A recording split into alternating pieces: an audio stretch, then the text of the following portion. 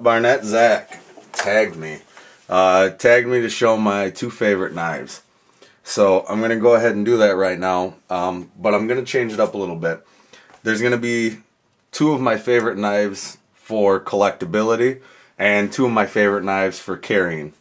So it's a little bit different than the way it's been going, but that's alright. Change is good. So first I'll go with my two favorite knives for collectability, or what I would consider collectability. These aren't the kind of knives that I carry around. These are the kind of knives that I like to just hold on to, mainly for their cool factor.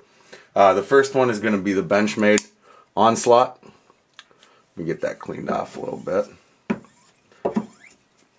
This is the Benchmade Onslaught. This is a Bob Lum design, as you can see right there. Such a cool blade shape.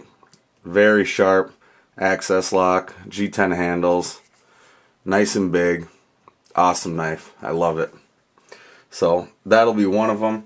The next one is I've actually brought up and showed in other videos, and again, the reason I call this one collectible is because it's very cool, but also got some sentimental value. That's going to be the Spyderco Civilian. The sentimental value is that it was a gift from my wife.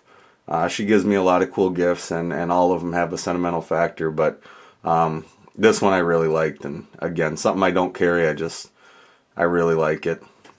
Reverse S-shape, fully serrated blade, VG10 steel, G10 handles, single-sided steel liner on the clip side. Very cool knife. So these two are overall going to be my favorite knives. So when it comes to the actual subject, my two favorite knives, it will be these two. My two favorite for carry is, again, ones that you've seen in the past, or this one at least, the Endura 4 Spyderco Plain Edge.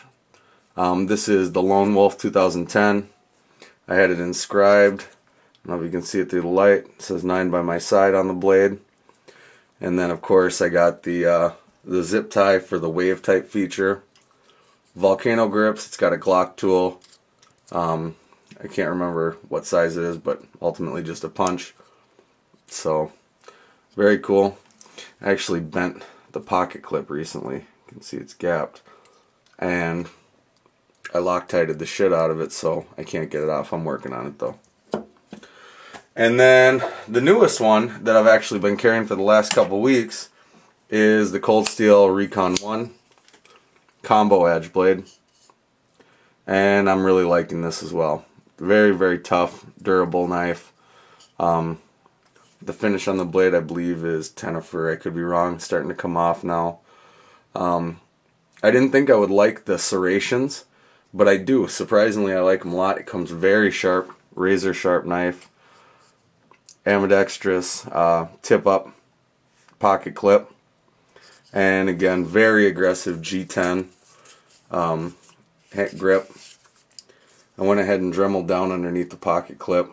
It was shredding my pants a little bit, so I took a Dremel to it and problem solved. So this is another one that I can actually call one of my favorites now. So that's it. As far as people that I'd like to tag, first we'll do Mad Bad Voodoo. I'd like to see his favorites, Fat Boy R6, and Ebomi. We'll go those three. If you haven't already been tagged, then you're it. But if you've been tagged, sorry, I just didn't notice. So there it is, guys. My favorite knives. My two favorite knives turned out to be my four favorite collectible and more carry knives, utilitarian type knives. So thanks to Barnett Zach for the shout out and tagging me, and that's it, guys. Peace.